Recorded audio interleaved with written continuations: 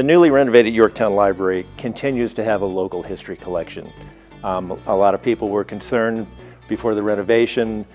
We had moved the local history collection to the tab library. That was simply so citizens could continue to have access to it. For me, it was important with the newly renovated Yorktown Library being really close to the battlefields. This was the natural fit for local history. In the old building, the local history collection was housed in what I consider a closet. It was the local history room because back in the 80s, that's what all libraries had. Many of our citizens did not realize we had a local history collection because it was out of sight, out of mind. So I wanted to highlight and let people know that we have this wonderful resource and it's all about access. We want people to use this material. We're keeping it forever, but we want it to be available and to be used. Now, I think maybe that it's more accessible, more people come into the library and see it. It's actually getting used more. People are browsing through the shelves and then they notice the local history section. They think, oh, maybe I should look and see what they have in the local history.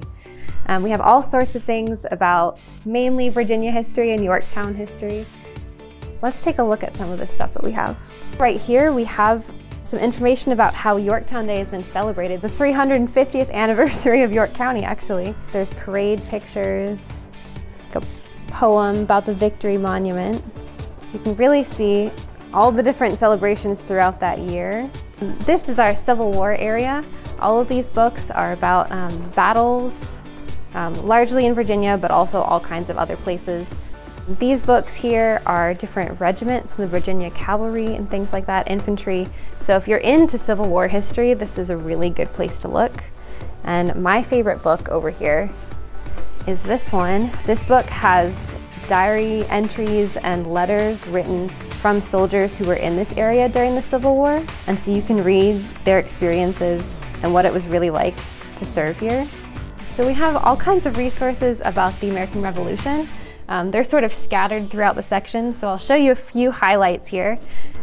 Over in this area, we have a list of Virginia soldiers of 1776, and it's really handy if you're looking for things about a relative. You can find out a lot about their service history here. And going back a little bit further, this area has all sorts of things. We have a book about the history of Virginia's Navy in the Revolution. We have another book that's first-person accounts of the Battle of Yorktown. So even if you're not looking at genealogy here, we have a lot of good historical facts. Much of this area has to do with genealogy. We have Virginia taxpayers lists. We have some transcribed census records. We have a lot of transcribed York County records as well. We have marriage records, we have death records, we have tax lists and inventories from when people died.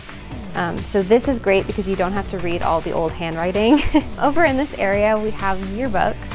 People use our yearbooks more than I thought they would, and you see people bringing their kids in to show them what they looked like in 8th grade, which is pretty funny. I want people to know that this is a resource that they can use even if they're not genealogists or historians.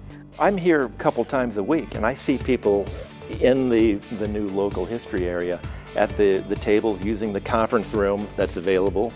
They say, I've used Ancestry.com and realized my family originated in Yorktown, Virginia, and I've come here on vacation to do some research and to get a little bit more in depth. A great way to get more involved is to come to our genealogy meetup, which happens the first Monday of every month at 6:30 here at the Yorktown Library.